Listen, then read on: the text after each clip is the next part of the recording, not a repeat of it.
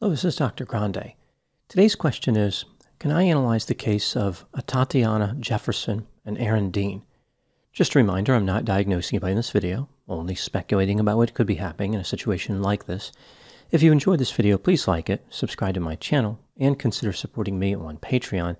I will put the link to Patreon in the description for this video. First, I'll look at the background of this case, move to the timeline of the crime, then offer my analysis.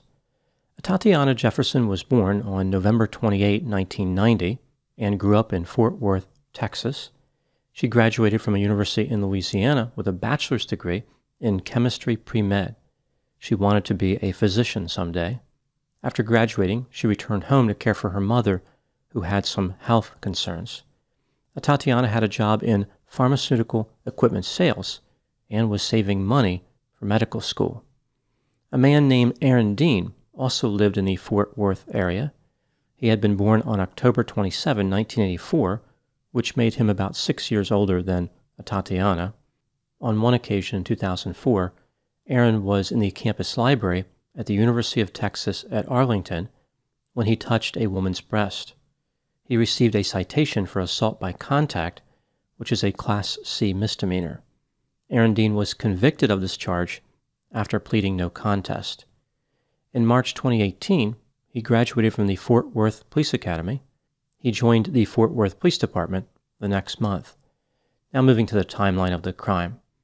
On October 12, 2019, Atatiana Jefferson was at her residence on the 1200 block of East Allen Avenue in Fort Worth, Texas. She was babysitting her 8-year-old nephew, Zion Carr. At some point, she and her nephew attempted to cook hamburgers, but burned them. They opened the front and side doors to allow the smoke to exit the house. At about 2:24 a.m., a neighbor called the police because they had seen the front door of the house open. The caller said that both vehicles were in the driveway and the occupants never left the door open. Officer Aaron Dean and his partner, Officer Carol Darch, were dispatched to the home. They were responding to an open structure call.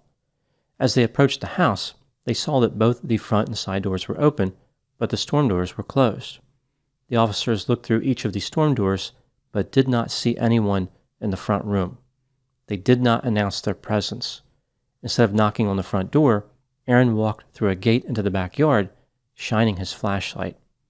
Atatiana and her nephew were playing video games in the back room of the house when she told him that she heard a noise outside. She retrieved a pistol from her purse, which was right below the window. The pistol was legally owned, and she had a concealed carry permit. She manually cycled the action of the weapon, even though there was already a cartridge in the chamber. Therefore, she ejected an intact cartridge and loaded another cartridge from the magazine into the chamber. At this point, she looked out of the bedroom window. Her nephew initially said that his aunt raised the gun a little bit, but later he said the gun was by her side and she did not raise it. At about 3:05 a.m., Aaron Dean shined his flashlight into the bedroom window and saw a figure. He drew his pistol and said, "Put your hands up, show me your hands." At this time, he fired one shot into the house. Only half a second passed between the command and the gunshot. Atatiana Jefferson was struck in the chest and the bullet lodged in her back. Aaron Dean and his partner entered the house.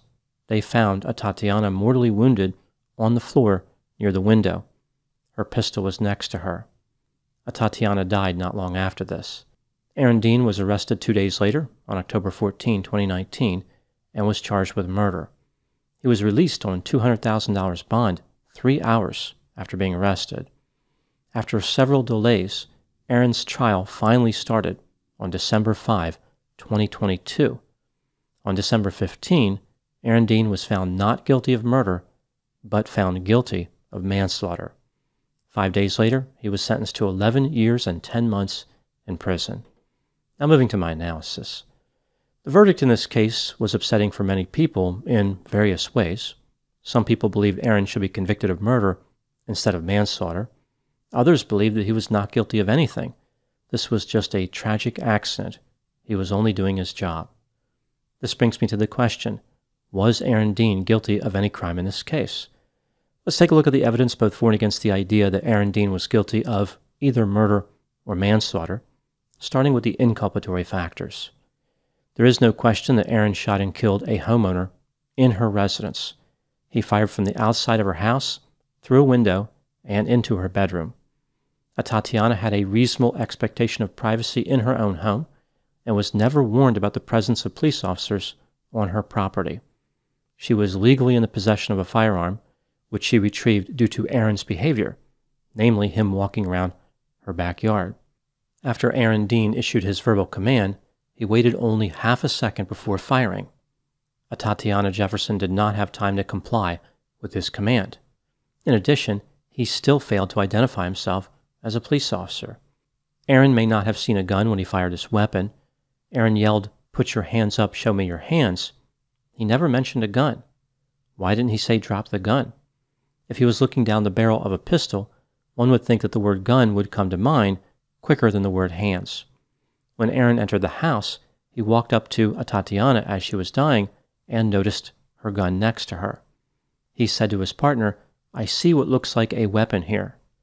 That doesn't sound like someone who had just seen a gun a few moments earlier. One would think that he would have expected to find the gun and known exactly what was there. Aaron's partner, Carol, saw a face in the window right before Aaron fired his weapon, but she did not see a gun. Aaron allowed his partner to run into the house after the shooting without ever saying anything about a gun. He had just shot somebody who supposedly had a firearm, yet he didn't care to warn his partner about the gun. Atatiana may not have been pointing her gun at Aaron. The path of the bullet through her body suggests that she was leaning over quite a bit when she was struck. Again, the bullet entered her chest, but ended up in her back. Glass sprayed on her body, but not on her hands. If she was pointing a gun, her hands would have been in front of her body. Her nephew Zion testified in court that his aunt was holding the gun by her side. Atatiana was not committing a crime when she was shot and killed. Even if she was pointing a gun, she had the right to do so because she did not know Aaron was a police officer. She could not see him behind the flashlight due to the glare. She was trying to defend herself and her nephew. It's never a good idea to point a gun at something you don't intend to shoot, but that doesn't mean that her behavior was illegal. Aaron Dean created a danger and then killed someone to protect himself. A person cannot protect themselves from a dangerous situation they caused and claim self-defense. Moving to the exculpatory factors, when Zion Carr was initially interviewed by the police, he said that his aunt had raised the gun a little bit. This is different from his testimony in court when he said the gun was at her side. If Atatiana was pointing the gun, then she was engaging in an aggressive act that one could argue represents deadly force. Aaron Dean was wearing a police uniform, which included a hat, badge, and insignia on his shoulders. He may have been an incompetent police officer, but it was clear from his uniform that he was technically an officer. Aaron was trained to meet deadly force with deadly force. His life very well may have been in danger when he fired. Whether Aaron knew about the gun or not, the person he shot was holding a gun. When considering all the evidence, do I think that Aaron Dean was guilty? As far as the murder charge, I think that Aaron was guilty of murder in reality, but I do not think he was guilty beyond a reasonable doubt. The doubt would be that the victim may have been pointing a gun. Moving to the manslaughter charge, I agree with the jury. Aaron was guilty. He did not intentionally commit murder, but he was reckless. I think the bottom line in this case comes down to this. A woman was startled in her own home by police officers who did not announce their presence. She feared for her safety and the safety of her nephew. When she went to investigate, she was shot and killed. Aaron provoked the situation. He caused himself to be in jeopardy. He had no right to defend himself under those circumstances. Moving to the next section, here are my thoughts on a few areas that stood out to me in this case. Item number 1.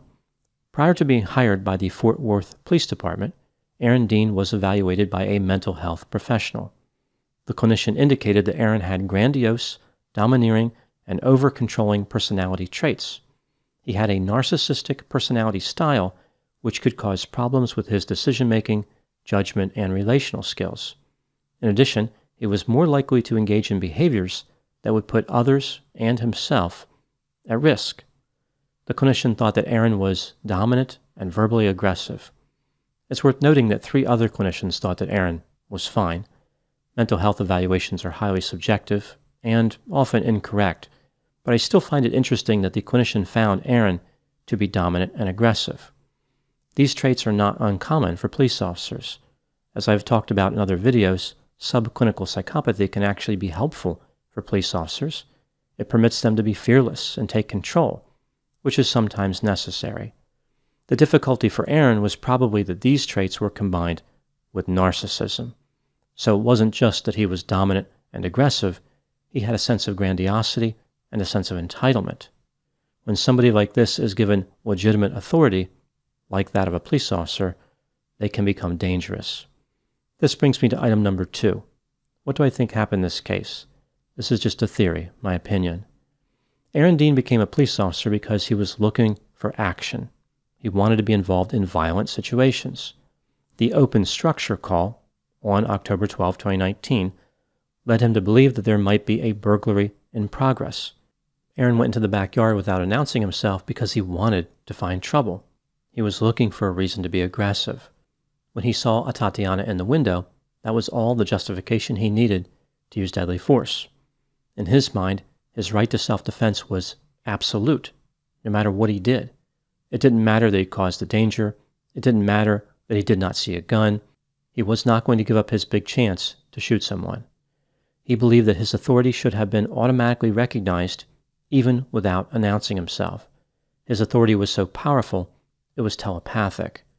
His verbal commands demanded an immediate response, even a response which was faster than humanly possible. His grandiosity was so high that if people needed to become supernatural to obey his commands, then they better do it. Now moving to item number 3. There is this sense with certain cases that if the circumstances were identical except for the outcome, the state would take the opposite position based only on the outcome. Here's what I mean by this. Say, for instance, in this case, the outcome was different, and Atatiana Jefferson shot and killed Aaron Dean. When he was delivering his verbal warning, she pulled the trigger, and he never did. The passionate defense of Atatiana that was evident in the state's closing argument would be nowhere to be found. The state would have prosecuted her for killing a police officer. They would have told the jury about the recklessness of a citizen pointing a gun at a police officer. They would have said that she gave the officer no warning. They would have blamed her for leaving her doors open and attracting the police in the first place. And they would have made Aaron Dean look like a hero, not a dominant and aggressive bully. I think the reality is that Atatiana was a victim, but regardless, she did take an unnecessary risk. In home defense situations, it's rarely a good idea to make oneself visible to a potential intruder, for instance, by standing in front of a window in full view. Which brings me to my final thoughts. An innocent woman made a small mistake when trying to assess a threat caused by a narcissist, and the narcissist drastically overreacted and made her pay for it. This is what frequently happens when dealing with a narcissist. They like to find one little thing that a person does wrong and flip the whole story around so they can play the victim. This justifies the narcissist becoming the aggressor. Fortunately, most of these interactions with a narcissist don't result in a fatality, but this case teaches a valid lesson about the dangers of narcissism either way.